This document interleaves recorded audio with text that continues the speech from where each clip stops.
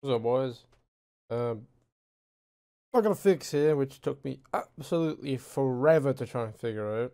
There's no information on how to fix it on the internet besides, hey, DDU your entire your drivers, DDU GeForce Experience, get rid of it all, redo it all again. That's a nightmare. No one wants to do that. It's not worth the effort.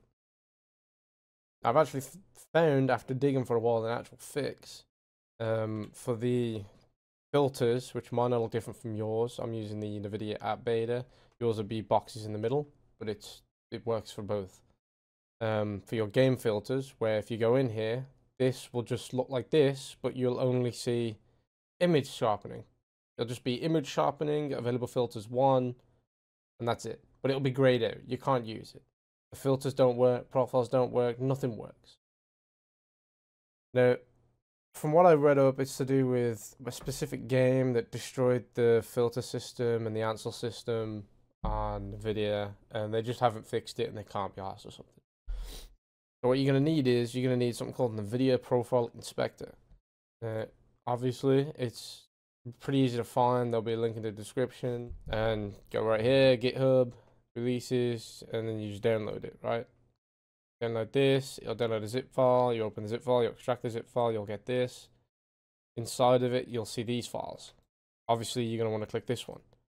So you want to run as administrator. Okay.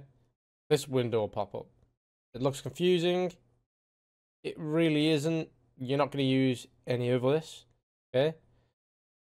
Make sure global profile is in fact selected. Okay. Now, you can either scroll through this whole list and find it, or you can do what I did and just type Ansel.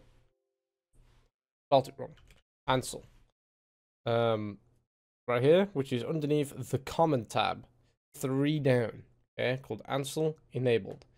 On your side, if this was your problem, this will be disabled.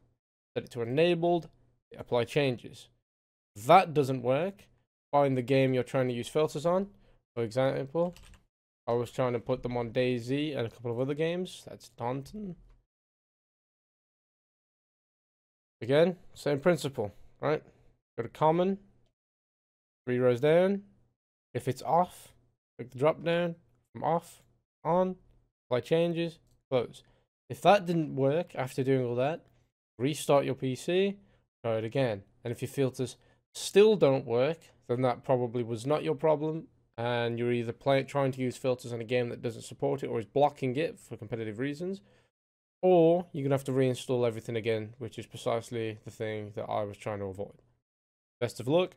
Hope this fix helped you. Have a good day.